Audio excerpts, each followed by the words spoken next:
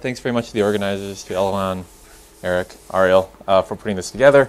And also thanks very much to Mike for really teeing this up. I think there should be some complementarities over what I'll be talking about and where Mike sort of took us to this point. My objective today, I have about 2.5 lectures to go through, is for the first part here, the half of this remaining lecture, is give you an overview of how we sort of move towards applied or empirical work, given the theoretical work that has come before. Now, Mike has done a little bit of that with Villas-Boas and Ho, and we'll continue forward with regards to bargaining. And then in the second 2 lectures, talk more in depth about 5 particular applied papers, time permitting.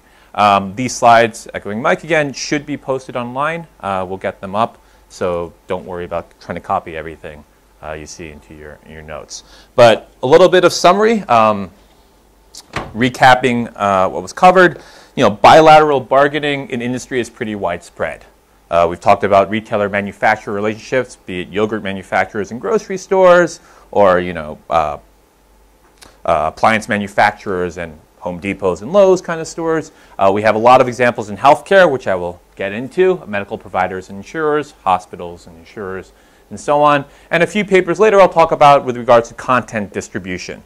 Let's say in cable television markets, you have channels or content providers negotiating with distributors, cable distributors, satellite distributors, and so on and so forth. I mean, we can spend much time talking about examples. The reason we spend a lot of time talking about bargaining is because it really governs surplus division, and to some extent also informs which supply relationships or contracts form.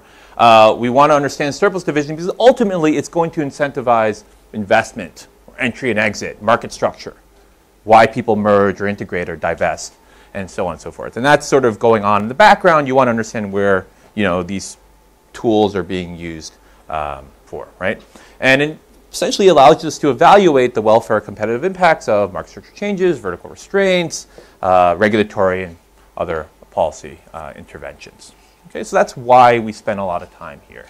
Now, as Mike sort of mentioned, many early papers have assumed that one side of the market makes these take it or leave it offers, an offer game or a bidding game, upstream firms dictating terms to downstream firms, but in reality that doesn't match what actually goes on. Contract terms, which often in applied work will be prices, but you want to understand that need not be prices. This is about the contracting space. Those terms are often bilaterally negotiated. So recent applied work has moved towards richer, by no means rich enough to really capture reality, but richer models of negotiation and bargaining. So what I'm going to do today is discuss some recent applied work that have focused on bilateral bargaining models to vertical markets. What you should keep in mind as I discuss these papers, and I'll try to come back to these points, is, can these models be identified? As in, is there variation in the data that would reject simpler models? I always tell students, well, before we build more complicated models, can simpler ones do a good job of organizing the data? The answer is no. Well, that's a compelling reason why we add more bells and whistles, right, to these models. We want to be simple as much as we can, right? And it's also important to understand what the limitations are. There's going to be a lot of limitations that are sometimes made explicit, sometimes more implicit in these applied papers. For example, assumptions on the set of contracting parties. Do we hold fixed who contracts with whom when we run our counterfactuals? Or are the contract spaces very limited? Are they just linear tariffs? Are they two-part tariffs? And are there possibilities for contingent contracts? Maybe not in our models, but in reality, maybe we see most favored nation clauses or we see exclusivity clauses. And if they exist in reality but not in our models, what are we getting wrong? Okay? And where can we push the literature forward? Again, things to keep in mind. So, a little bit of recap. A lot of theory has focused on these analytically tractable models. They were focused on when do we get efficiencies, oftentimes with one agent on one side of the market, one by n by 1, with limited contracting externalities. Okay?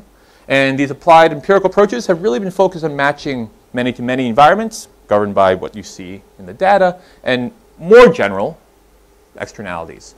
So I'll be talking about a couple papers. 2 of the earliest work in this literature are by Draganska as well as Villas-Boas, and the third co-author, and by Ali and Greg Crawford in 2012. And those 2 papers, particularly Ali's paper, the later literature built upon, right? Furthermore, there's a very tight relationship between this older literature and vertical contracting. As work in Nash and Nash has shown, there is a connection between what's assumed in Nash and Nash and what's assumed in these vertical contracting papers, particularly with regards to beliefs, right? Passive beliefs and things of that nature.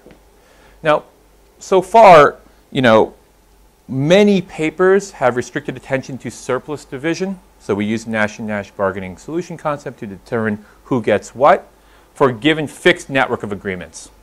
And have examined either lump sum or linear fee contracts. Okay, and so can we maybe go further in future work? So that's sort of a very high level sort of overview. Here's what I'm going to try to do today, okay, in the later lectures. I'm going to first talk about a paper by Matt Grennan, 2013. What he was looking at is price discrimination by medical device suppliers when they sell their products to hospitals. So let's think about two upstream firms. These are these manufacturers of stents. I'll describe what they are in more detail later. And they're selling to downstream firms. Okay. Now, what you notice in the data is that the same firm, upstream firm, that sells the same product may charge a different price to some other downstream firm. Okay. But in the model primarily, he's going to be looking at an environment where there's essentially these independent hospitals that don't compete with one another, at least not in the model, and they're contracting with many upstream suppliers. So there's no real downstream competition. This is similar to another paper by Garasenko, Naveau, and Town that looks at hospital mergers, where they're looking at, in their main analysis, non-competing final buyers. Right? Okay? And they ask questions such as, what if we rule out price discrimination? What if everyone has to charge the same price to every downstream distributor? Or in the case of Garasenko et al., what happens when a bunch of what happens when a bunch of upstream manufacturers merge? What happens when hospitals merge? Okay, but that's sort of the environment we look at. So that's the first paper I'll talk about. The next two, paper with Kate and myself, and with a few people in this room, as well as Ali's earlier paper with Greg, are looking at environments where there's basically multiple downstream firms that contract with multiple upstream firms. Furthermore, there's now going to be some other party involved, consumers, downstream consumers, for which induces competition among these downstream firms. Okay? That's going to complicate analyses slightly. It's also going to change the kinds of things we want to think about when modeling, bargaining, and surplus division. Okay? So the paper with Kate is about insurance competition in healthcare markets. I'd like to do a great job sort of introducing you to sort of the craziness that is the U.S. healthcare system. I'll do a little bit more in terms of giving you some flavor. And one of the interesting things that goes on here is when you have competition, and I'll come to later, is when you think about disagreement points, it's no longer the case that disagreement means the payoffs to other parties sort of you can ignore, right? There's going to be much richer types of externalities we want to consider. Okay, so those two papers, maybe these two, the first hour and a half, these two in the afternoon. And the last paper I'm going to sort of talk about is a newer paper that tries to get at why insurers engage in selective contracting. So Mike alluded to some of these questions that were brought up in Kate's earlier 2009 paper. We're going to try to sort of build on Nash and Nash to rationalize why it may be the case that insurers exclude in the data when maybe Nash and Nash can't rationalize that. And why do we have to sort of move to a different bargaining solution concept? And by no means is this a comprehensive list. Perhaps it's a little bit more focused for stuff I've written I can talk a little bit more about, but there's definitely a whole other slew of papers that are being written and have been written. Okay? But it's still a developing literature, still a lot to be done. Okay? Now, when we sort of move to data, we want to sort of match theory and data. This is sort of a typical approach, a structural approach applied to vertical markets. This is how I've seen things. Please, others chime in. But generally, how these papers have proceeded is by first specifying an industry model, right, informed by institutional details, essentially the data generating process. Right? These models, when applied to vertical markets, have many components. One part involves sort of the supply side. And these supply side portions of the model you're going to have to sort of think about how is it that contracting parties are determined, right? First of all, we maybe take market structure as given, the set of upstream and downstream firms given, then who contracts with whom, how these wholesale or input prices are determined that are negotiated between upstream and downstream suppliers, then how is it that other strategic controls such as pricing to consumers or investment or characteristics, are determined, okay? By having to write down a model, you have to sort of be explicit about the timing, informational, contracting space, all these other assumptions. It's going to discipline, I guess, the conditions you're going to then take to estimate your model and run counterfactuals, all right? The other side, the other part of the data generating process will be typically consumer demand. How is it that consumers choose to utilize or purchase both downstream and upstream products? These demand systems, owing to sort of a long literature prior, have been able to be fairly rich. And we spend a lot of time getting these details right because really, if we don't have a fairly accurate estimate of how consumers choose products, we're not going to have really great estimates for the incentives facing firms when they engage in contracting or bargaining and so on, okay?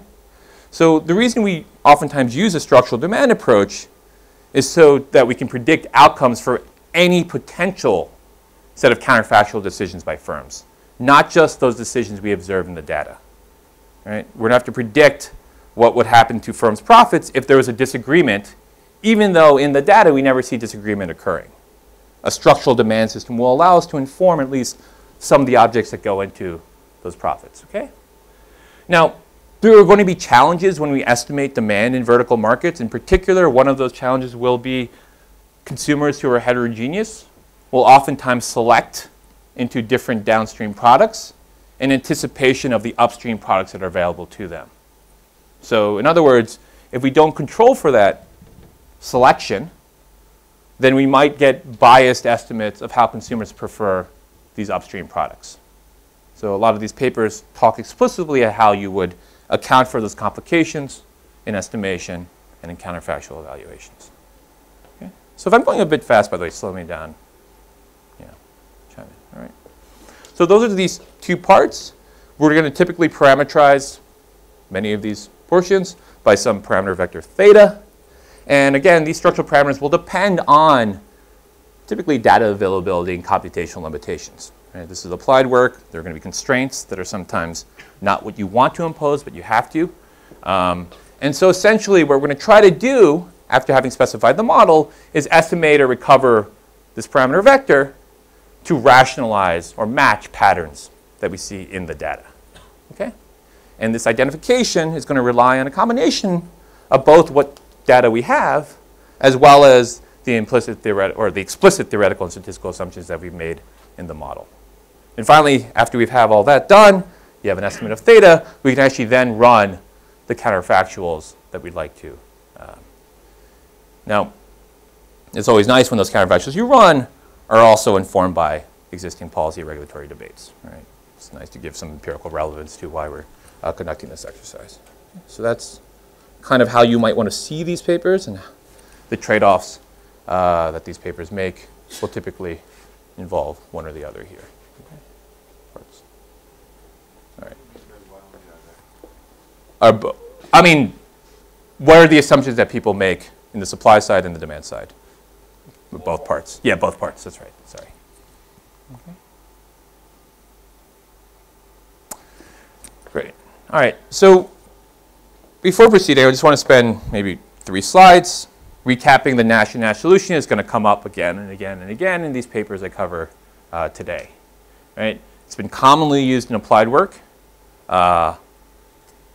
Originally sort of as a cooperative solution concept. There has been work to sort of provide some non-cooperative foundations to it. But essentially, here's how I want you to think about it. Here's sort of the notation that I'm going to sort of bring up again later on. So let G denote sort of the set of agreements that upstream and downstream firms have made. Okay? And let P denote the set of terms, okay, of these agreements. Typically, P in these applied papers will be the price, the wholesale price, or a lump sum transfer. You can think of it more generally, as Mike mentioned yesterday. Now, for any upstream firm I and downstream firm J that contract, the negotiated price Pij, or terms Pij, are going to be assumed under the Nash-Nash solution to satisfy the following problem. Right? They essentially maximize the Nash product of the gains from trade for the upstream and the downstream firm, where Pij is the argmax of P. And this being the gains from trade, what does that mean? Well, there's some profit or objective the upstream firm I is trying to maximize. This is his profit, given the set of agreements G that everyone has signed, and the terms. Okay? Plus, there's some variable X I'll get to in a little bit. He's going to compare this object to what firm I anticipates receiving if he doesn't have that agreement with firm J, and everybody else's agreements remains fixed. That's going to be raised to some bargaining power, Bij, and you have a similar object representing the gains from trade to downstream firm J. Sometimes for notation, we may sort of represent this as some delta Ij of pi Iu. So you want to think about this as a difference in firm I's payoffs if we remove agreement Ij from the set of agreements G given by P. Okay. Yes? We're not considering the option of, instead of removing an agreement, of replacing an agreement by another agreement between the same two parties. So There will be another because they have fixed. So the question is, should I repeat it, or? Okay, the question was, we are only considering sort of the removal of agreement as opposed to replacing the agreement with alternative terms. And the answer is yes, we're considering sort of the removal and assuming that the actual terms that are formed is essentially the solution to this. Yeah. Okay, that's the implicit assumption. All right. Now, the key to the Nash and Nash solution concept, sort of the key sort of feature of it, is that if a firm anticipates there's a disagreement to a given agreement, it holds fixed when computing its disagreement payoffs. It holds fixed the agreements of other parties when computing its disagreement payoffs. Okay? And this is why others have sort of alluded to the fact that this can be seen also as a contract equilibrium in the form described in Kramer and Riordan. Yes? It's also holding fixed its agreements with other That is correct. As, the question was, it's also holding fixed its agreements with other parties, and that's true. So it's not just agreements involving other firms, but also all the agreements that these two firms may be involved in.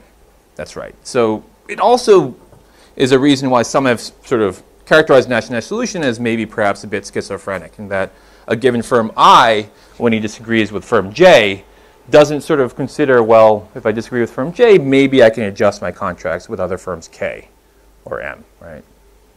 But that's sort of how it's been defined and employed. I just want to stress one thing here.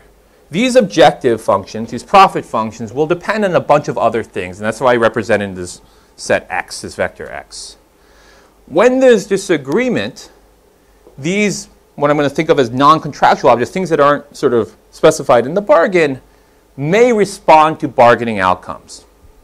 And what those X's represent could be things like other payoff relevant actions taken by the existing firms in this bargain. For example, let's say upstream firms and downstream firms bargain, and then subsequent to the bargaining stage, downstream firms engage in price competition. Well, if that price competition takes place after the bargain outcomes have been observed, then upon disagreement, we may think downstream prices adjust. Those X's may also represent decisions made by other non-contracting parties. For example, consumers. If consumers adjust what products they purchase after bargaining concludes, then also we might think that these X's might change. Right? So Nash and Nash doesn't necessarily assume that everything remains the same upon disagreement. It's just that the things being negotiated over for other parties remains the same if there's disagreement. Does that make sense? Okay. All right. So when we move to sort of applied work, we're going to typically parameterize a model, as I mentioned, by some vector theta. And those, yes? So this would be the price conditional on an agreement, right? Yes. That's right. And Oh. in that case, when we, for model, how do we treat disagreements when we don't have a relationship? So I think the question was, when we move to data, how is it that we treat I mean, a disagreement? Or so here, for example, I can estimate, I don't know, the bargaining power using the prices, supposedly. I mean, it's more complicated, but this only uses the prices that I see in agreements, right? Premiums? The premiums. He means downstream. oh, sorry. So let's say they negotiate upstream prices, and let's say there's some downstream. I don't know. Let's say some downstream price is 5. Right, because I don't observe the upstream price. Who does? Me, I don't observe, right? So if you give me, before I repeat the question, maybe give me one slide, Okay. and then perhaps re-ask the question. So I apologize. Was there another question? Okay. So typically the model is going to be parameterized by some vector of parameters theta, and that theta will involve components that enter into these profit functions, these gains from trade, as well as typically include these Nash bargaining parameters. We're going to sort of rely on theory, institutional details, as well as data availability to dictate what goes into each of these components of the model. Okay? Now, in turn, if we're going to sort of run counterfactuals later on, it means that we're going to have information about these objects, some which will be observed, some which will be assumed, and others that will be estimated. And how I sometimes think about categorizing these objects are in the following fashion. First, there are objects that enter into the gains from trade. That is, these pi terms here. You can think about these as revenues and costs. Typically, in many of these applied papers, many of the components that go into these profit functions will involve consumer demand, how demand responds to G. Okay? It's also going to have to rely on, if there's downstream pricing, some model of price competition, and maybe we have data on what those downstream prices look like as well. Okay? But we're going to have to predict what they're going to look like if there's disagreement as well. Yep. Just a question about Sure. X prime. X prime, in a sense, is a counterfactual. That is, yeah, So that presumably you get from theory, right? Is that right? yes. So the question was, the X prime there is a counterfactual. If we don't observe disagreement points, we're going to rely on theory to predict what these X primes look like. And that's, for example, downstream prices or downstream data. That's right. So, sort of says, gives further reason to focus on getting the details sort of right at both of these stages, because being able to predict counterfactual outcomes will come into play in many different places, including here. Okay. Now, the demand system, for example, will tell us where people go in counterfactual disagreement situations. Now, costs, sometimes we observe, sometimes we're going to parameterize. So this is sometimes an object that we need to recover. Or sometimes we're going to assume it to be 0. If we assume, for example, cable television, the marginal cost of supplying a channel to an additional viewer might very well be close to 0 or 0. Okay? And then there's another set of objects that you'd like to get a handle on, and they involve things that enter into the bargaining protocol. One is Nash bargaining parameters, these B's, as I've written up there, and then these negotiated prices, which the difference between the papers I'll be talking about and the two you saw this morning, Villas-Boas and Ho, is that actually these papers have some information on what these negotiated prices look like. They could literally be the exact wholesale price that some given upstream firm I and downstream firm J agreed to, or they can be some summary of these contracts. For example, the average payment made to a given upstream firm. But there is some information about them that we can then use to help us identify the other remaining unobserved components. Now, you might think typically, you need 3 of these 4 objects to get at the other 4th, or you can sort of rely on theory or parametric restrictions to make do with less data or less information. But obviously, the more data we have, perhaps the better things will be. Okay? So that's how I've thought about organizing the approach taken by many of these papers. And lastly, perhaps, before I dive into some work, I want to give you an idea of how the Nash-Nash solution could be used to conduct some simple merger policy or merger analysis. Right? This is sort of an example of why Nash-Nash has been also widely used, because it's simple and tractable and it's very intuitive. Okay, so sort of anchor intuition. Let's think about a simple model in which there's a single downstream firm who's contracting with upstream suppliers. So maybe it's cable television distributor who needs some content to then resell to consumers. Okay? And in this very stylized example, let's say these two upstream content providers are quite substitutable with one another, so that the downstream firm is able to generate 10 units of surplus if he has both pieces of content. But if he only had one piece of content, the downstream firm only generates 8. Okay? And if he has no contracts or no content, he generates 0. Right? Now, if the downstream firm negotiates with both upstream suppliers and contracts with them, the Nash-Nash solution says that the price he pays each of these content providers will maximize the following Nash product, where this would represent what are the gains from trade to the distributor. Well, the question is, what happens if the distributor comes to a disagreement with one firm? Well, he still has the other firm, and he still would generate 8 units of surplus. So he asks himself, all right, I get 10 minus 8, an additional marginal surplus from contracting with the second guy, but I have to pay out some price P. And that guy I'm bargaining with, or the downstream guy is bargaining with, obtains P. Let's just ignore any cost of production and so on. So then you get a price of 1 under 50-50 Nash bargaining. Total payments made by the downstream firm to both content providers is 2. Okay, so that's what the Nash-Nash solution would say would happen if the downstream firm contracted with both upstream suppliers. Now, if there's a merger, let's assume now U1 and U2 jointly negotiate with a downstream firm. What happens then? Well, what happens is that now both upstream firms can threaten upon disagreement removing both of their pieces of content from the distributor. Previously, when there's this agreement, the distributor still had access to the other guy. Now he has access to neither. So what's gone on here is we want to calculate the post-merger predicted price, is that the marginal contribution of content has now increased from just $2 or 2 units per provider to the full 10. And if firms get paid a fraction of their marginal surplus under the Nash-Nash solution, this means the post-merger price has gone up. Okay? And so it has a very intuitive prediction when you have a merger of substitutes. And it also has the advantage that when you allow for asymmetric bargaining weights, you can nest take it or leave it predictions.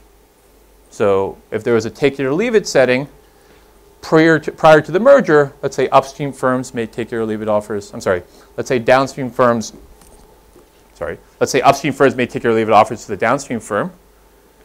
Pre-merger, each upstream firm could extract $2, their marginal surplus. Post-merger, they can extract 10. So again, you'd see prices increase, but not by, but more than they would increase under 50-50 bargaining. Okay. All right. Any questions on that? Yep. So, I'm sorry. Oh, so the question is what happens with consumers? In this simple model, I just assume these numbers are, just want to assume that they're, take them as given, and maybe they manifest from some unmodeled stage of downstream competition for consumers. But this is a simple theory exercise. Now, when you use a Nash-Nash model to predict actual mergers, what you want to think about is how accurately are we getting estimates of these objects here, right? You notice what happens to the pre- and post-merger price is a function of how much of a difference now is there in what the disagreement outcomes are. Right? Given this is a counterfactual, well, we really have to rely on our theory and our estimates to believe the final outcome. Okay. All right. Yes? So why the payment is increasing from 4 to 10? So where this payment 4 is coming from? Oh, I'm sorry. So yes, the question is, where does this 4 come from? It's because under take it or leave it offers, in this simple case up here, you might think that each upstream firm is able to extract all of its marginal contribution. Because the other guy generates 8 units with the firm, the second guy can only extract the additional 2. So then this guy gets 2, this guy gets 2, total payments being 4. Okay. All right. So I have 5 minutes before the break. I guess there's 2 options. One is maybe I can give sort of a overview of what the paper that I'm going to talk about does before getting into details, or just break and try to do everything after lunch. I don't know if there's a preference. Go ahead. Okay. All right. So let's talk about the first paper. It's again by Matt Grennan, 2013. The economic question is, well, in the U.S. healthcare system, medical devices are sold to hospitals by manufacturers where the price is determined via bilateral negotiations. He's going to be looking at stents. So Mike alluded to these before. These are devices that are implanted into arteries after angioplasty. That is, there's a blocked artery, it's cleared up via some sort of balloon, and then to keep the vessel from collapsing in itself, you insert this metal kind of tube. Okay? A lot of money is being spent on stents.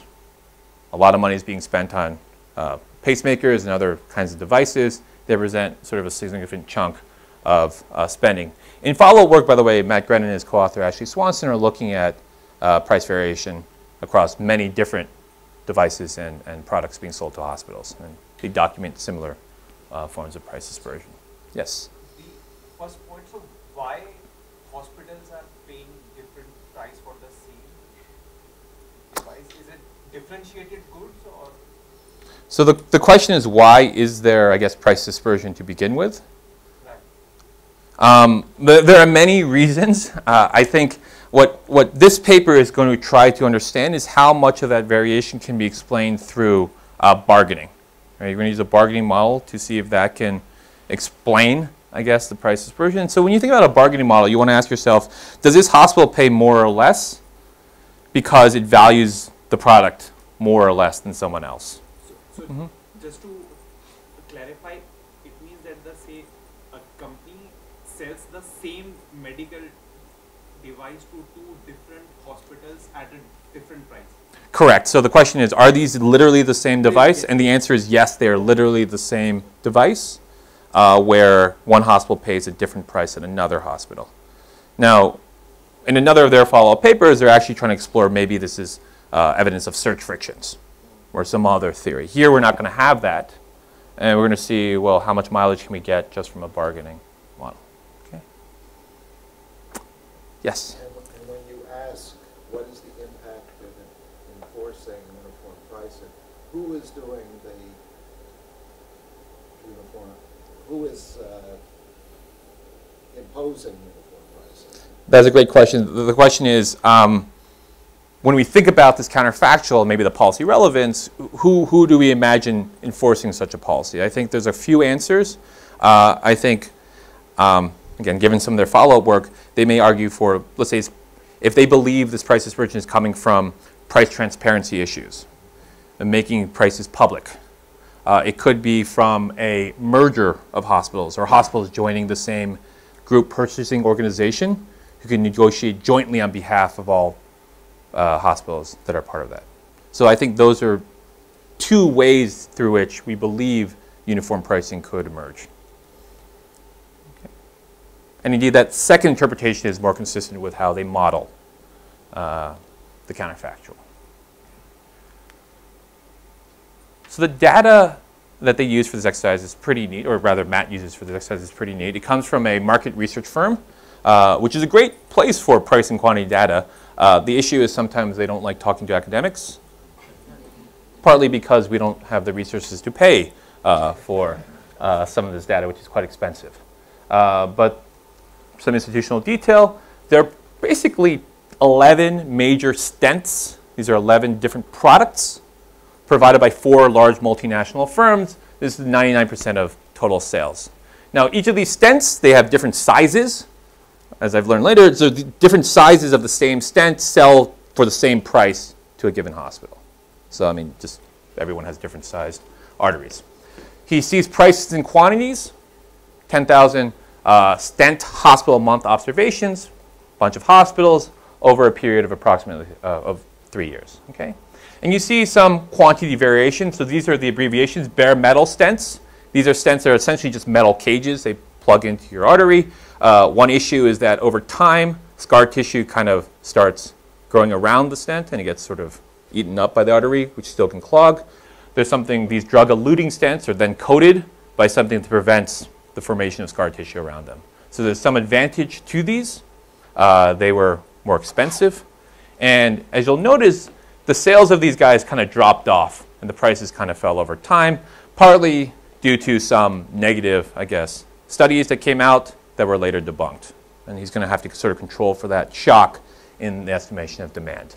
Whereas bare metal stents, you see sort of a more stable sales over time and a more stable price level. Okay? Now, there's going to be significant price and share variation. Up here is prices. Down here are market shares within hospital.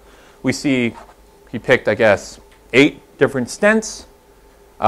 They sell for approximately $1,000 to $2,500 each, right? And there's a lot of these things that happen every year. And in the data, you have a min and a max, pretty widespread. Yes. This is control for the firm. So if you control for the firm, does this reduce the variations? So the question is, if you control for firm, does it reduce the variation? This is within a given product. Yeah. That's right. Every product is sold by, oh, I apologize. You want to think of a stent and a manufacturer as a pair. So every manufacturer produces its own unique stents that no other manufacturer can produce. Okay. I apologize for not clarifying that. 4 and 5 are by one manufacturer, and 6 and 7 are by another. Okay. Precisely. So these are literally, yes, individual products that have no direct, perfect substitute. Okay? And down here we see some market share variation. That is to say, it's not the case that one stent is just so much better than other stents. At least the data doesn't suggest that. It's because when we look within a given hospital, if we look across hospitals, different stents are used different proportions of the time. Okay? So this perhaps is evidence that maybe there are some horizontal preferences. Maybe doctors like using the stent, or they're trained with the stent. Or maybe, Johnson & Johnson sales reps took them out to nice fancy steak dinners and they like Johnson & Johnson products, maybe. But there's many reasons for this kind of market share variation. Okay? And so the last slide before wrapping for lunch is, given this is the economic question, given the data they have, why might this not be obvious ex ante? The answer to this question. Well, there's some older theory literature that looked at what would happen if you had uniform pricing instead of price discrimination. And one of the key things to think about is the nature of preference heterogeneity. If we think of stents as being vertically differentiated, some are just better than others, just cost more. Well, what you might have is that uniform pricing will lead to more intense price competition. In contrast, if the source of preference variation is primarily horizontal, this hospital loves stent A, that hospital loves stent B, just because that's what they were trained with, then when you impose uniform pricing, you might actually get softer price competition. Each manufacturer of each stent might now, I'm just going to target the hospital that loves me and not try to win over business from the other one. Whereas with price discrimination, they were able to compete at these different hospitals. Okay? So it's a bit of a horse race, and it's also going to inform the things you want to think about when modeling hospital or doctor demand for stents. Because without adequate richness, you may be presuming the answer, indirectly. Okay? But this intuition is from a model with posted prices. Here, prices are negotiated. So that's another wrinkle he wants to control for. So we'll come back to this after the break. Thanks. And on the slide.